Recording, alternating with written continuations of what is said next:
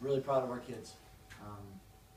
They show a resilience that makes you pretty proud as a coach. It's been a long year for all of us. The kids keep plugging away, and I'm just really proud of how tough they are and how they're able to adapt to different situations.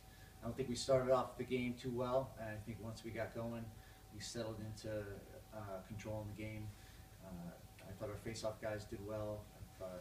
We started getting rhythm a little bit with our shooting and our ball movement, and I think we did a decent job at times controlling the tempo. At times we didn't, but I think we made plays when we needed to, and it's I'm proud of these kids.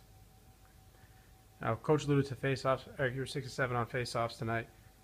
What was working for you at the X tonight, and how you essentially you guys, when you were winning the draws at the X, you took them out of their rhythm, out of their offense because they didn't have possession. Was that something going into your game plan? Did you change anything up, or what was working for you so well tonight?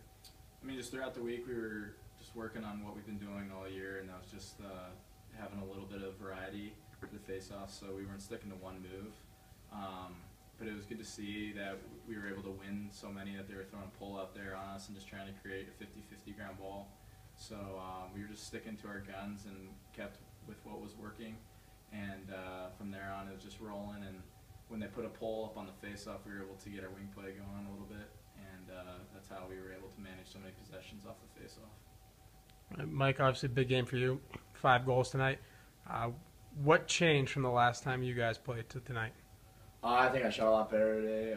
The offense in general moved the ball way better, and I think I got a goal early and got going, and then I know I shot 0 for 8 last time, and I know I focused a lot on making sure I'd be able to hit my shots today. But I think the offense in general was moving a lot better today than the last time we played them. We watched a lot of film about it and made some adjustments there, and then got it going. All right, so you guys are 1 game away from going to the NCAA tournament.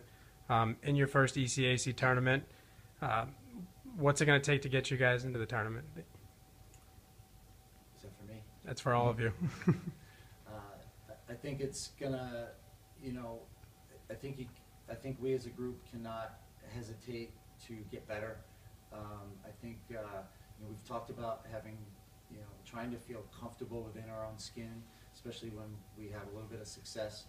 I think our poise on Saturday is going to be really important. I think, I think we need to, like I said in the locker room, we need to have poise, but we need to have a lot of energy and a lot of passion. And I think if we can play with a lot of passion, but not make it frantic, I think I have a relatively mature group of kids that can handle that. I call them kids, but I think we have a group of young men here that can handle that poise. I think if we can control that, we'll be in pretty good shape on Saturday.